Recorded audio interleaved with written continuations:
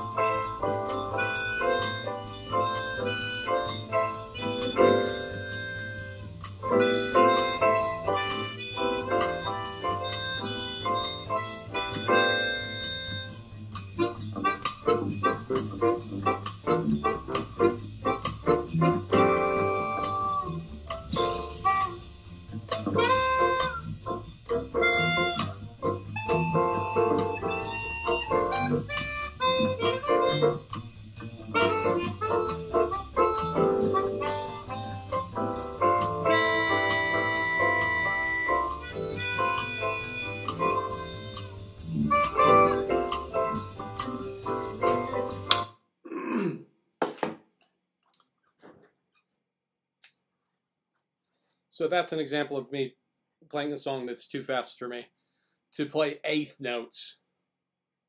Of course, that was Milestones, the famous modal tune by Miles Davis. It has two key centers, G minor and A minor. This is not the subject of this video. I want to talk about a couple podcasts that I've been very enthusiastic about for months. I think I don't know when I discovered the Happy Hour podcast. It was at some point last year, and I was working a job where I was able to listen to things while I worked and did office work. And I just can't say enough about that particular podcast, the Happy Hour podcast. Let's look at that one first. I'm going to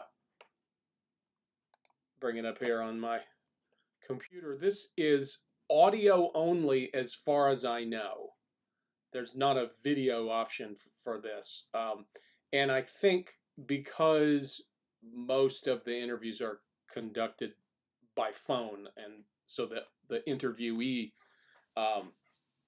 it's not a Zoom call, in other words. So anyway, I got to tell you, this podcast is full of fantastic players. There's one that there's one from March the 11th, Matthias Heiss. I'm fascinated with him and his amazing virtuoso chromatic harmonica playing, and I can't wait to hear that interview. I haven't heard it yet. There's 2 or 3. This podcast is a little bit leaning more towards chromatic players than the other podcasts that I'm going to mention. So if you're a chromatic harmonica enthusiast, definitely check out the Antonio Serrano interview, one of my favorite players, and also another one of my favorite chromatic jazz players is Gregoire Marais. Those 2 interviews. Then I enjoyed also very much the Hermione, am I saying her last name right? Hermione Derlou interview. Fantastic jazz chromatic harmonica player. And I'm sure the Robert Bonfiglio interview was fantastic. And I listened to, this one is great. The Jim Hughes interview was fantastic. He was he's a British chromatic player who played a lot on TV show themes and did a lot of work for the BBC and was in the studios constantly. Interesting player in that people didn't hire him to improvise. He was a guy who could just read music really well, and something that I was working on, and I was inspired by him and Tommy Morgan. I was inspired by, maybe someday I could be in a studio orchestra playing harmonica parts. I think that people have stopped arranging for the harmonica because maybe they're not thinking about it, but maybe there's not enough of us that can read music. So anyway, I found, if you're ever feeling stuck and you need some inspiration, here's Here's a book from my library, Harmonica Harps and Heavy Breathers. Um, I read this book probably 3 or 4 times, but this podcast is more of the same. It's interviews with just top level players, and it's very inspiring, and it makes you want to practice. Um, so let's talk about my other podcast that I really enjoy, and that is um, Jamie Gardner's Harp Slinger podcast.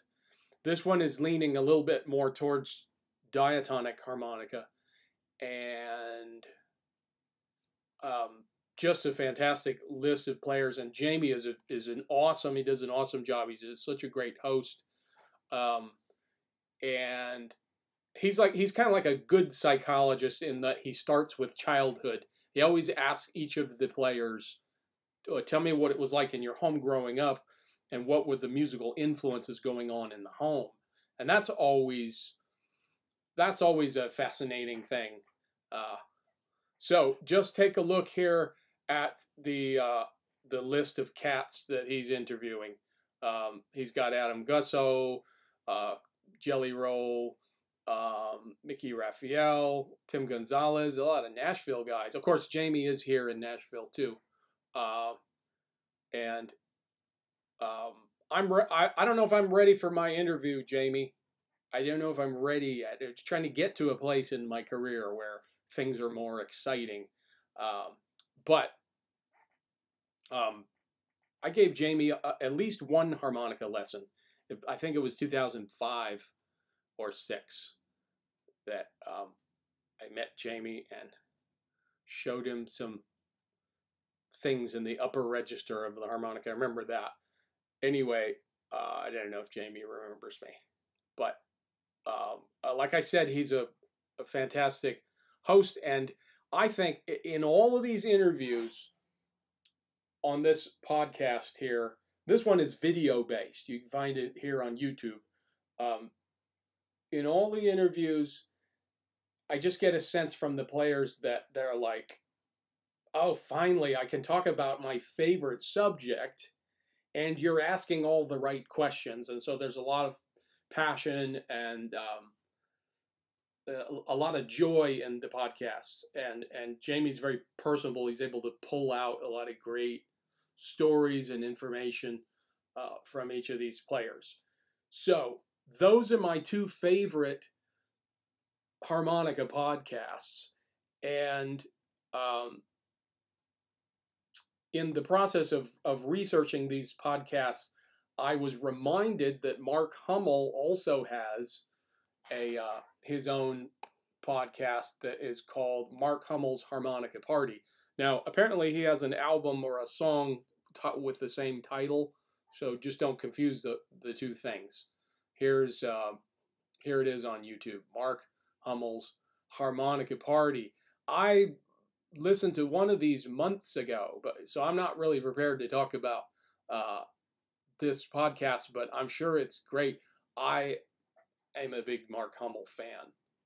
His blues playing on diatonic and chromatic, and his whole thing that he's contributed to the harmonica community is fantastic by doing those events with all the harp players. So I'm sure this one is great. Then I stumbled across, doing my research, a blog post titled Best 10 Harmonica Podcasts. Number 1 on the list here of the 10 best harmonica podcasts is the first one I mentioned, the Happy Hour Harmonica Podcast. Here's one called Harpin' with Harpo, which I have not. I don't know anything about it. I haven't had a chance to look at that. The Harmonica Lady, fascinating. I got to check out what does the Harmonica Lady have to say. And then number 4 is Mark Hummel's Harmonica Party that I mentioned. Tomlin's Harmonica Podcast. What a great teacher. I'm sure the podcast is fascinating. And then one of my favorite cats here, Yvanek Prenay from New York City by way of Paris. What a fantastic and amazing and jaw-dropping jazz harmonica player. I did have the opportunity to, I can't say that I studied with him. I'll just say that it was a lesson. It was about a 90-minute lesson, and he showed me the ropes, how he works on his jazz harmonica skills. Number 7, the reed plate. I have, oh, it's Lee Sankey.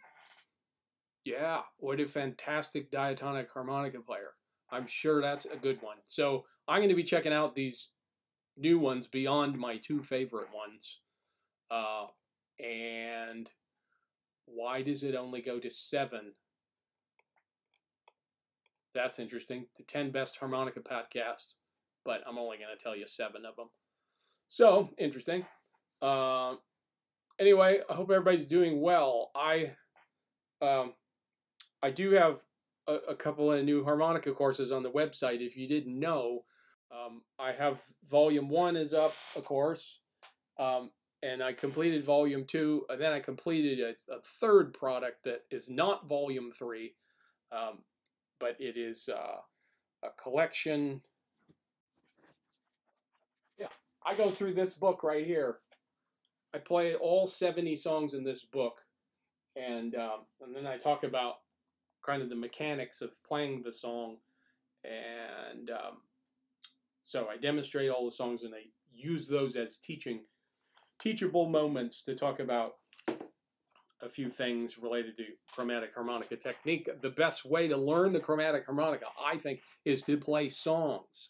You could play simple melodies on up to jazzy kind of songs, anything to get you pushing and pulling air through the harmonica in a musical way. So yes, scales and arpeggios, beyond that, playing songs. And so this is, I mean, these are old, 100-year-old songs, you know, campfire kind of songs. However, it does get you playing, and I was challenged by the material putting it together. And I'm a better harmonica player after going through that book. I will tell you that much. Anyway, I will talk to you guys later. Please check out Happy Hour Harmonica podcast and Jamie's Harp Slinger podcast. And check out Mark Hummel's Harmonica Party. Check out the Harmonica Lady and Lee Sankey's podcast, and the 7 that are in this list right here. I'll talk to you guys later. Bye.